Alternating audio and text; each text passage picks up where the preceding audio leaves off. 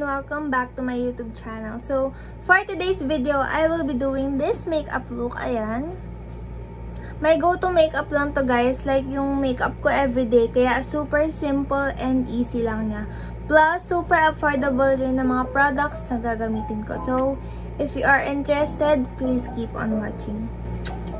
So, first, I will be putting my sunscreen. Ayan. Ito talaga guys yung ginagamit ko. Hindi ako nag-BB cream. Like, pag everyday naman, hindi talaga ako nag-BB cream. I'll just only put sunscreen kasi it protects my skin from the sun. So, ayan. May SPF 15 siya. So, let's put it on. So, I'll be putting a little amount lang here. Ayan. Dito. Ay, parang masyadong marami na. So, ayan. Nilalagay na ako ng amount sa face ko.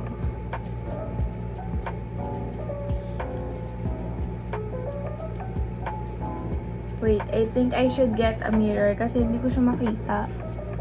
Kaya kuha na lang akong mirror. Wait. Okay, so ito na yung mirror. Ayan. Gagamitin ko na lang itong Maybelline Fit Me. Pero hindi ko siya gagamitin sa face ko. For mirror lang. Ito na yan.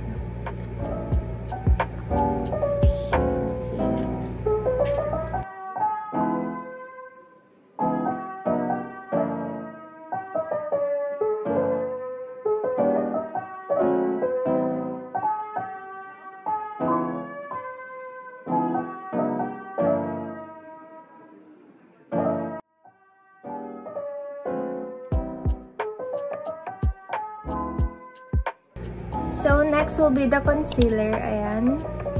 Ito yung ginagamit ko guys ever since na concealer. Itong Maybelline kasi holy grail to sa akin. Kasi na-cover up na kasi yung mga pimple ko. Ayan, lalo na yan. Yung mga bumps na yan.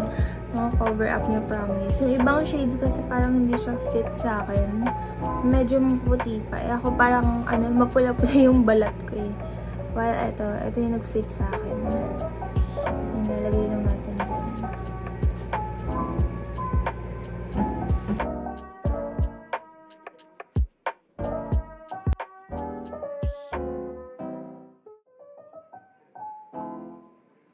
Then, sa under eye lang.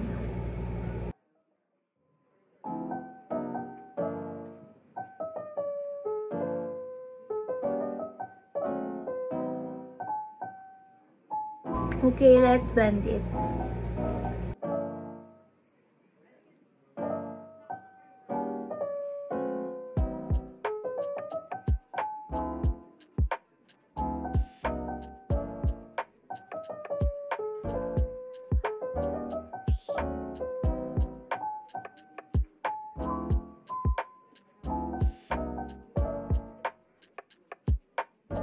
Okay, for my brows, I will be using this Issy & Co. Brow Refiner in the shade Ash. Ayan, nakikita nyo sa mga vlogs ko kasi dito lang ako pinaka-nadadali ang i-apply sa kilay ko kasi hindi talaga ako marunong gumamit ng brow pencil kasi wala lang, ang hirap na hirapan talaga ako. Kaya hanggang dito lang ako. Since makapal na rin naman yung kilay ko, kaya siguro it's fine.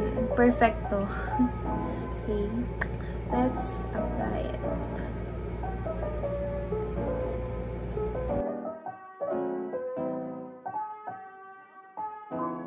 Yan, ganyan lang siya guys. Super dali nang i-apply.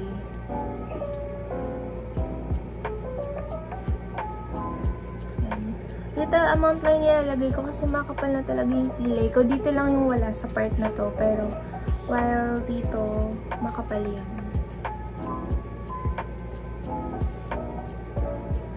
Okay. Then, ibabrush ko lang to ng spoolie. Ayan. Gagamitin ko from maybe my hair pa. Ayan.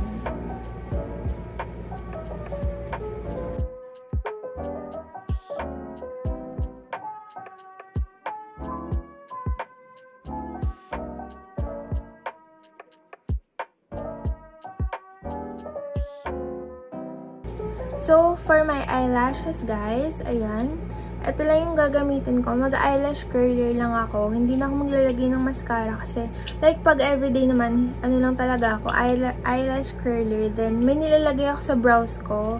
Yung, castor oil, ayun lang. Yun lang dalawa. Kasi nahihirapan talaga ako magbura ng mascara. Kaya minsan ko lang yung ginagamit pag kailangan na kailangan talaga. Like, pag everyday naman, hindi na talaga ako nag-mascara. Yan. So, inaangat ko lang talaga yung lash ko. Para naman medyo cute. Ganun.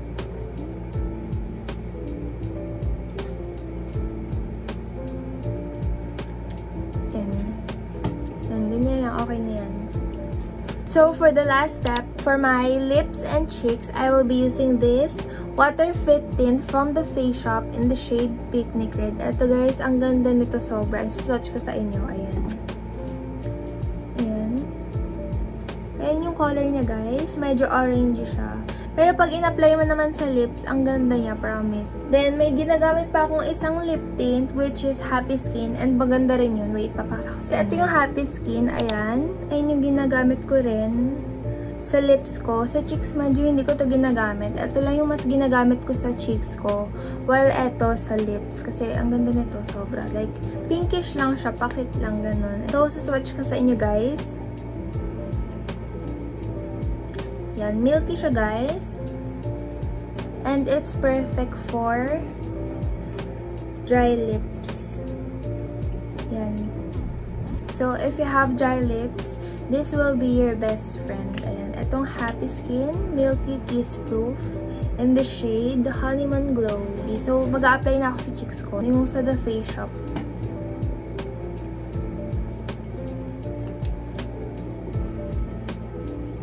Sana hindi mag-stain.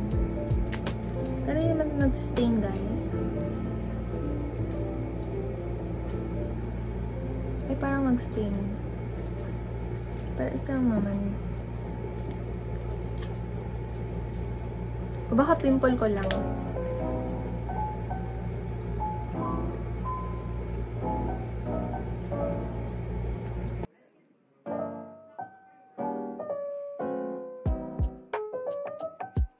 Okay, then for my lips, gagamitin ko na lang tong Happy Skin. Ayan, yung Milky Kiss Proof.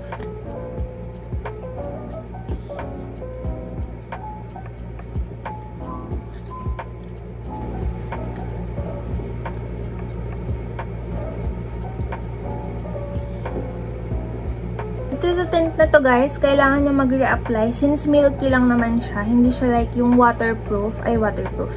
Like, oo nga, waterproof.